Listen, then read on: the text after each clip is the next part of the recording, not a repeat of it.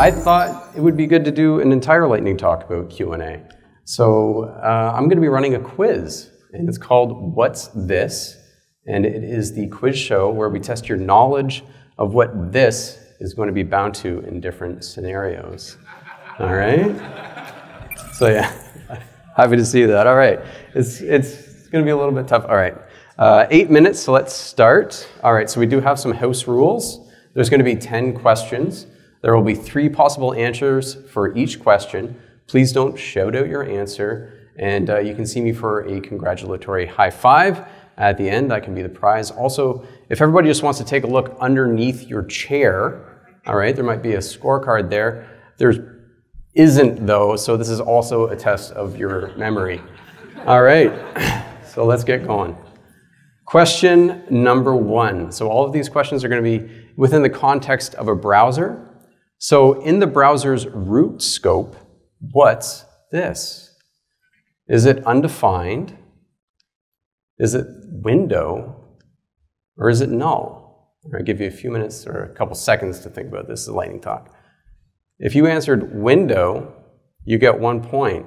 All right, congratulations. Question number 2. Stepping it up, this is a function that is declared in global scope. All it does is return this, and then we're invoking the function. So the question is, what's this? Is it window? Is it error? Or is it an empty object? All right, think about it, think about it. If you answered window, you're right. All right, congratulations to everybody. It's going to get a little bit more difficult. Question number 3. This is a strict function declared in global scope, so we're using the use strict statement. That changes the way that JavaScript is interpreted a little bit. We're also just returning this from here and then invoking that function. So in this context, what's this? Is it error? Is it undefined? Or is it null? Null and undefined in the same answer. I don't know. It's undefined. All right. Let's keep on trucking. Question number 4. All right. So this is another function declared in global scope, but you'll notice it does have a capital C on it. That means it's a constructor function. All right. So this is what classes looked like before ES6. We're using the new operator when we're invoking our function conference here. And so the question is, what's this? Is this going to be a conference object? Is this going to be the conference function itself? Or is it null? All right. If you answered a conference object, you're right. That's what it is. All right, question number 5. This one's a little tricky. I'm going to just let you know. All right. Here we have an actual class, and we're deriving it from the conference, so we're extending the conference. We're initializing our own constructor so that we're just setting the name and the tagline directly in there, and then we're instantiating that class using the new operator. Question is, what's this? Is it the conference object again? Is it the viewConf object? Or do we get an error? All right. Well, sorry to tell you, we get an error on this, and that's because in JavaScript, if you're extending a class and you're calling a constructor, you have to call the super method beforehand before you reference this. That was a bit of a troll, I'm sorry, but let's keep going. All right, good question. All right, question number 6. We're almost there.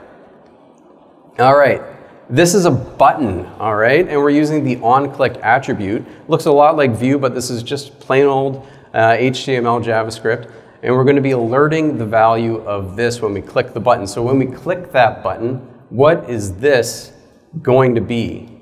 Is it window? Is it undefined? Or is it the button element? All right, think about it, think about it. If you answered the button element, that's what it is. That's right. When a function is invoked as though it was just JavaScript inside that attribute, this is going to be bound to the element that it's a part of. All right. Question number 7. This one's a beefy question, pretty big. We got that same button, but we also have a script section here, and in that script what we're doing is we're pulling the button out of the DOM, assigning it to the constant variable the button, we're declaring a function in global scope called showThis that runs that alert, and then we're adding an event listener to the button so that when we click it, we're going to be running the showThis. The question is, of course, what's this? Is it the window? Is it the button? Or perhaps it's undefined. All right, thinking about this, what is it? If you answered the button, congratulations, you got that one right. All right, question number 8. Who would have thought this could be so many different things? I think everybody. All right, so we've got a function declared in global scope here called ask. It returns this question. And then we have another object literal here that's being defined called colon. The question is, what's this? And then we're adding ask to it as a property as well. Then we're invoking that function on the colon as though it was a method. The question is, what's this? All right, feels like a trick question. I promise it's not. Is it colon? Is it error? Or is it the window? Window is always an option, remember. If you answered colon, you're right. So whenever we want to know what this is going to be bound to when we're invoking a function as though it was a method, just look to the left of the dot. That's what this is going to be. All right. Question number 9, almost done. All right, question number 9. Here we have that same ask question here. All right, so it's declared in global scope. We've got it returning this question, and we have a constant duckling, which is an object literal again, with the question, are you my mother? Now this time, remember that functions are also objects in JavaScript because everything is, and it has a method called call. And then we're going to be passing duckling into that, and that's how we're going to invoke ask this time. Question is, what's this?